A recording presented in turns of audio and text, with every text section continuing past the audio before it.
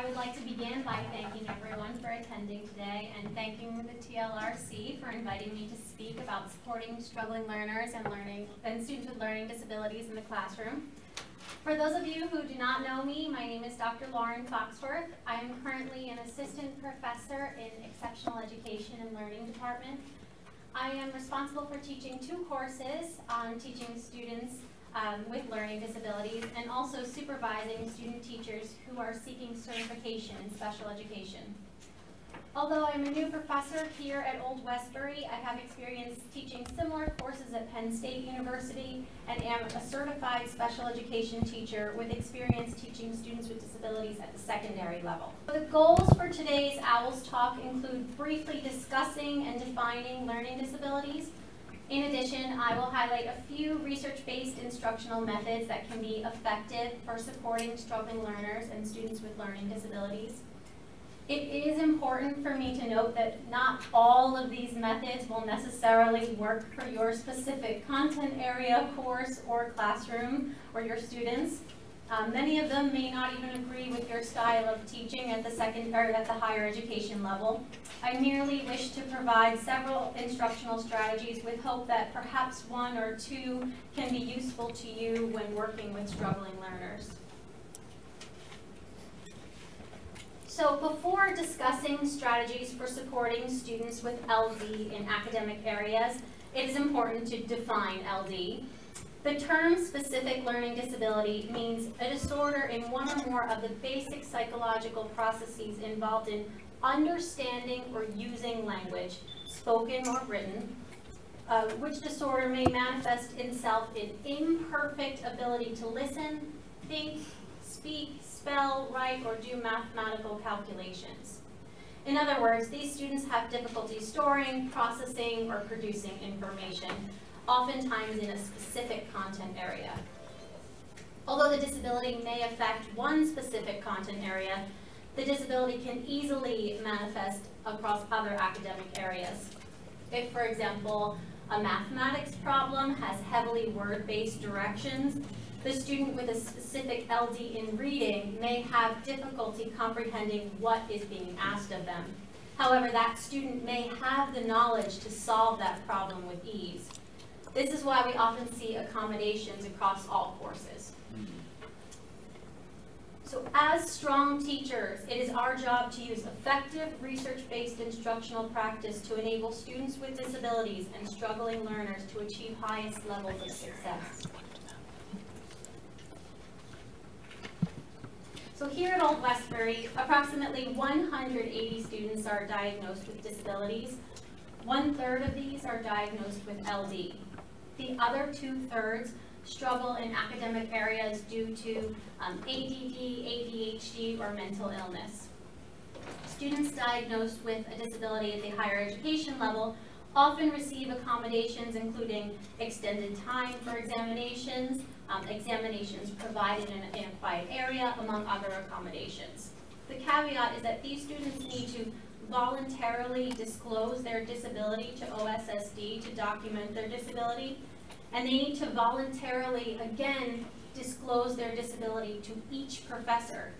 This process is very different from the K-12 environment and can be quite frightening, as this is often the first time students need to come forward and self-advocate. So what can we do as professors to support our struggling learners and learners with LD, in addition to the required accommodations? So what else can we do to break the spell and help our struggling learners achieve success? So here are a few basic, effective, research-based instructional methods for increasing success of struggling learners.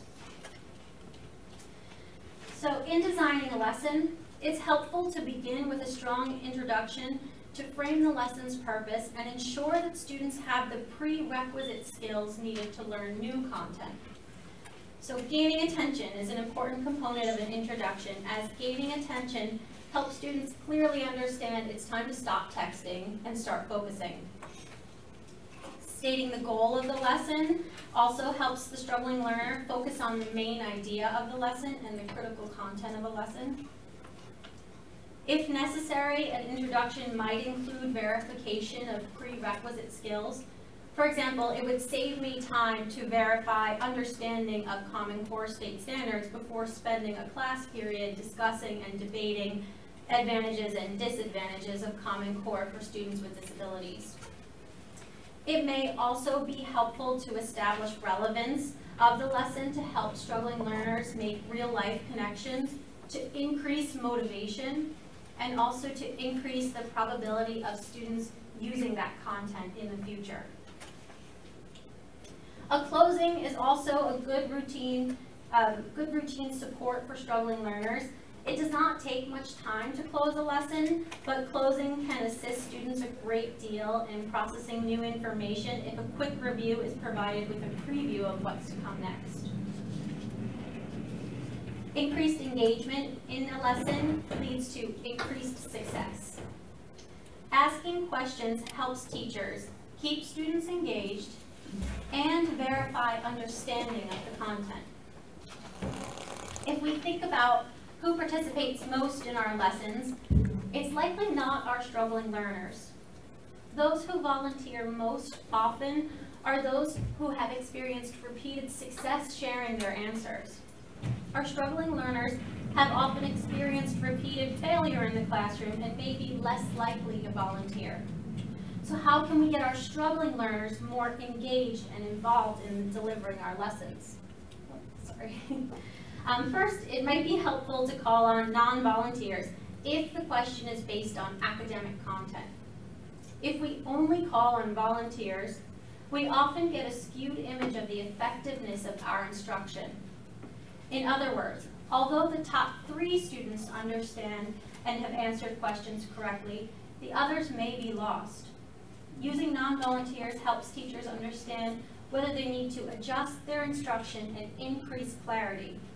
Of course, calling on non-volunteers is not appropriate for personal experience or opinion type questions. Additionally, we can use a think, pair, share activity to engage all learners.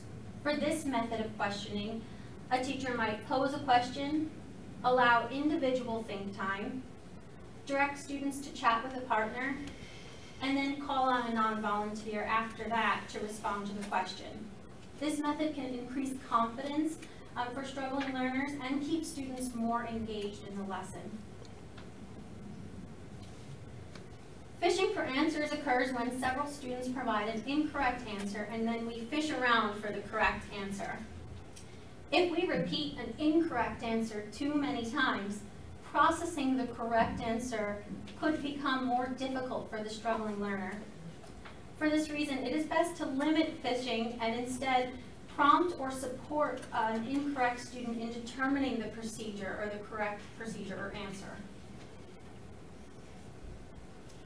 Last, providing an appropriate amount of wait time after a question is posed can provide all learners, including those with processing difficulties, the opportunity to actively engage in any cognitive conflict posed throughout a lecture.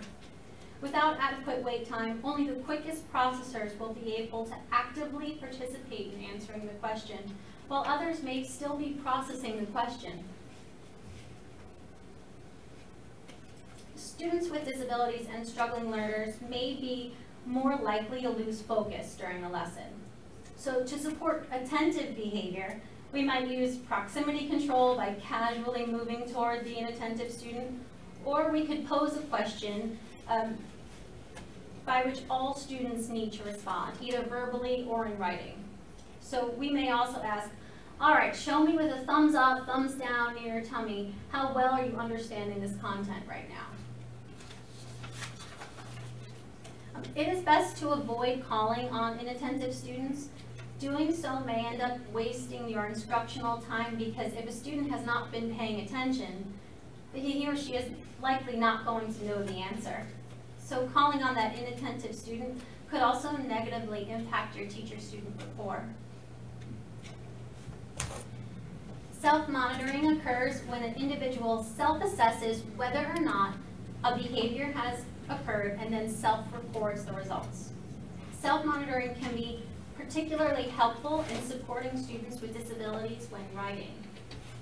If, for example, there are particular components of a paper or behaviors during writing you would like to encourage, You can write each of these out and have the student complete a checklist while writing. It is important to monitor the work of students with disabilities and struggling learners. As my advisor, Dr. Charles Hughes, used to say, practice makes permanent, not perfect. So it's helpful to monitor responses in class so that students do not complete an entire mathematics assignment incorrectly or apply a concept inaccurately. If this happens, students need to unlearn the incorrect information before relearning the new information, making the learning process even more difficult. If errors have been made, it is sometimes helpful to analyze error patterns made by one specific student or error patterns made by the class. This can inform teachers about what information specifically was delivered in the clearest manner. Analyzing error patterns can take grading and providing feedback to a higher level of effectiveness because adjustment of instruction based on this data can help support student success. So thank you very much for your time and attention, and thank you again to the TLRC for this opportunity.